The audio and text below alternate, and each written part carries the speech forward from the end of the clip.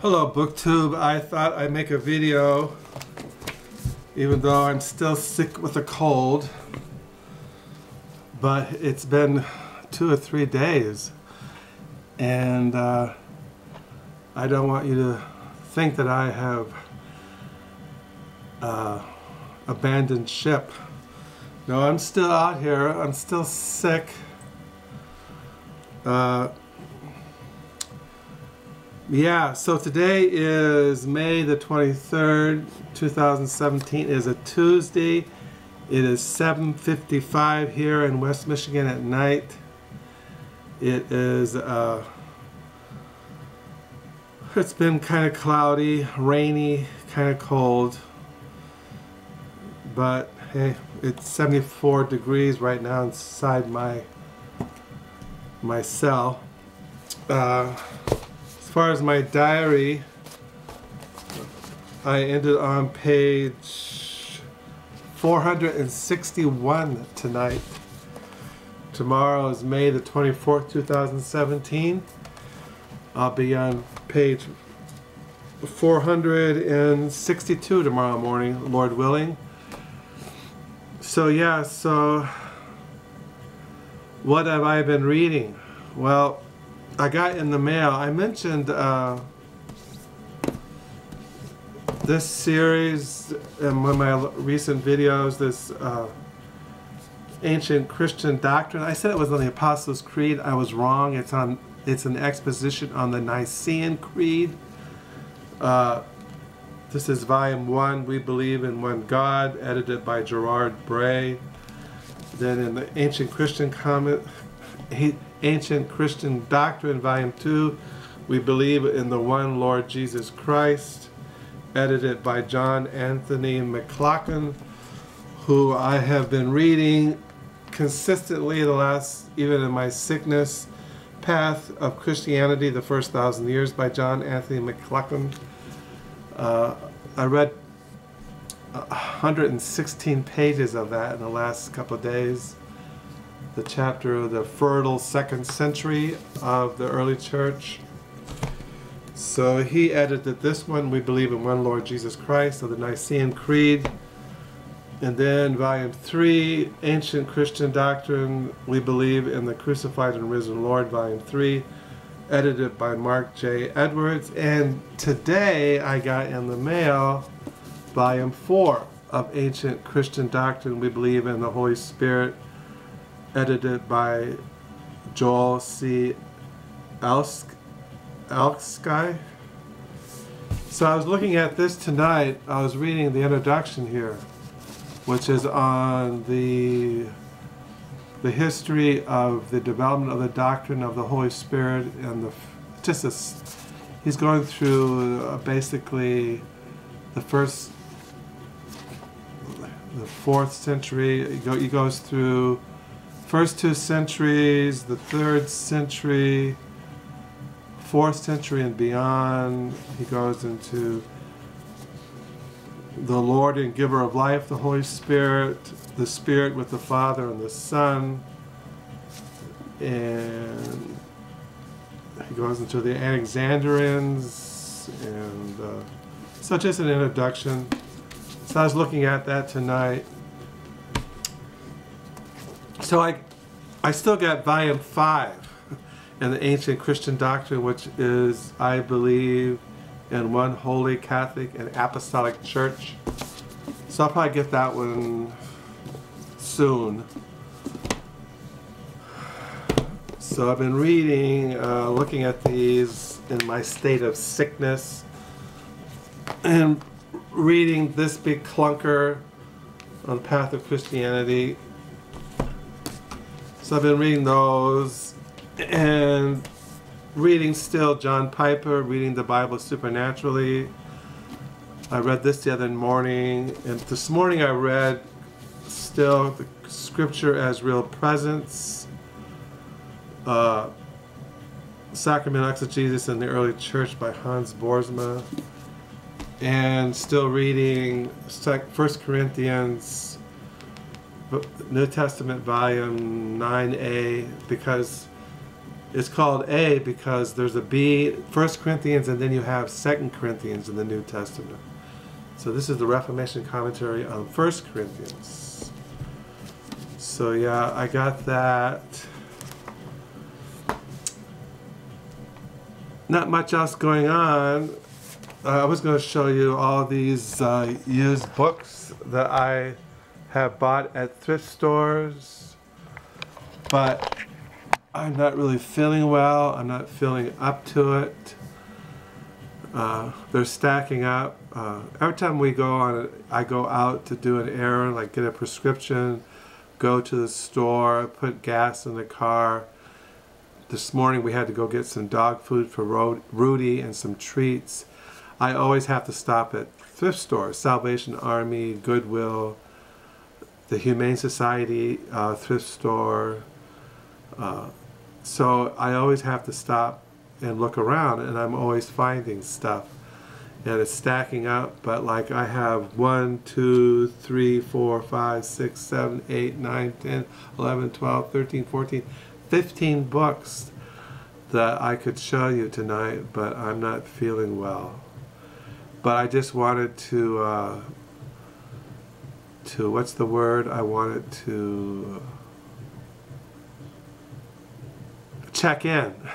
I wanted to check in and say, hey, thank you for the comments. I do like your questions, and I do like looking at the booktube. I do notice that, like I said, there's a lot of young people in booktube, a lot of girls, a lot of young guys, but I have found a new guy called his name is Junkie Paperback. I found today, I've been watching him. He was mentioned by a guy named in booktube, Ben Sanders. So I looked at him, and I watched that. He's an old guy. Maybe not old. I'm older than him, but he was kind of interesting. As far as else what I'm reading, I don't have it with me, but I'm still reading that biography on Harry Crews. What's that called? I can't remember in my sickened state. Reading the Bible supernaturally, I have that. I've been reading that. Oh yeah, Blood, Bone, and Marrow, the biography of Harry Crews by Ted Giltner. I've been reading that pretty consistently. Not today. Today I've been primarily reading Path of Christianity, and then I read Scripture as Real Presence. And then tonight I'm reading We Believe in the Holy Spirit and the Ancient Christian Doctrine series. So yeah, that's what I've been reading today. What is the Nicene Creed? Maybe it has it in here, a copy of it, on the Holy Spirit. We believe in the Holy Spirit, the Lord and giver of life, who proceeds from the Father and the Son. With the Father and the Son, he is worshipped and glorified. He has spoken through the prophets.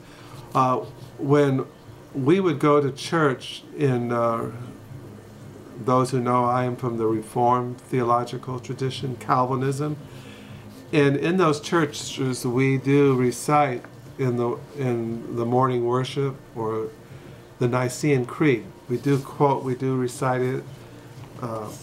I don't think I have a full copy here of the Nicene Creed. Maybe it's in the first volume. Let me see, in the first volume it has the Nicene Creed.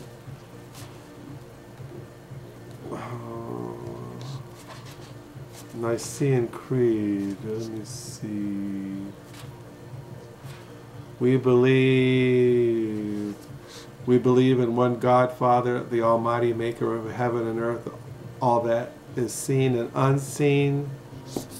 And then in volume 2, we believe in the Lord Jesus Christ, which goes, we believe in one Lord Jesus Christ, the only Son of God, eternally begotten of the Father, God from God, light from light, true God and true God from true God, begotten, not made, of one being with the Father.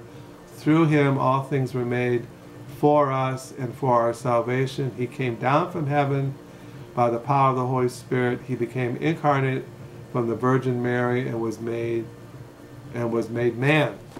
And then we believe in the crucified and risen Lord, which goes, let's see here. For our sake he was crucified under Pontius Pilate. He suffered death and was buried. On the third day he rose again in accordance with the Scriptures. He ascended into heaven and is seated at the right hand of the Father. He will come again in glory to judge the living and the dead, and of his kingdom will have no end.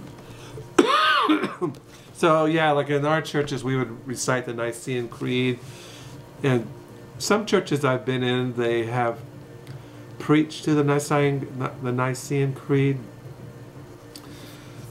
But so that's why I'm reading, and like I said, I'm still sick, I'm just checking in. I will go through the stack of used books when I really feel well. Like I said, I got 15 of them, all kinds of stuff. I was kind of pleased. One book I found was by Philip Dick, Do Androids Dream of Electric Sheep? This was the inspiration for the movie The Blade Runner, which a new one is coming out. I don't know if it's a sequel to the one that, but I found a Philip Dick. So, but like I said, I'm not in the mood. I just want to check in to say hi. I'm still out here. I'm still reading. I'm still writing in my diary. I'm still reciting the Nicene Creed. I'm still studying biblical patristic exegesis. Still reading about the ancient church, the first 1,000 years. Reading the Bible. Hey, I was reading the Bible today, and I was reading Psalm 73 this morning, and I really was blessed by these verses in Psalm 73, and I thought I might as well just close with them tonight. The churches that we went to were psalm singing churches. So we sang to the Psalms and preached to the Psalms. And I really like Psalm 73, especially the last verses, which says, "Thus my heart was grieved, and I was pricked in my reins. So foolish was I, and ignorant I was as a beast before thee. Nevertheless, I'm continually with thee. Thou hast holden me by my right. Thou hast holden me by my right hand. Thou shalt guide me with thy counsel, and afterward receive me to glory. Who am I in heaven but thee? And there is none upon earth that I desire besides thee." That's true. There's nothing on this earth that I desire but God, supremely God. Now, I love my wife, my children, my grandchildren. I love my neighbors, but my supreme desire is for the Lord Jesus Christ and to see his glory, to worship him without sin in the eternal state. It says here, who am I in heaven but thee? There's none upon the earth that I desire besides thee. My flesh and my heart fainteth, but God is the strength of my heart and my portion forever. God is our portion forever. That's a great confession to say that God is our portion forever and forever throughout eternal ages. For lo, they that are far from thee shall perish. Those who are outside of Christ, who are not saved, that don't know they've been forgiven of their sins and have faith in Christ, they're going to perish. Thou hast destroyed all them that go whoring from thee. But it is good for me to draw near to God, and I have put my trust in the Lord God, that I may declare all thy works. That's what struck me this morning. It is good for me to draw near to God. So I hope that you're all drawing near to God, and that you know something of that desire to be with him forever, to be with him now, to be in his presence, and to be able to confess what I just read in Nicene Creed. And so I will close reading, we believe in the Holy Spirit. And until next time, bye.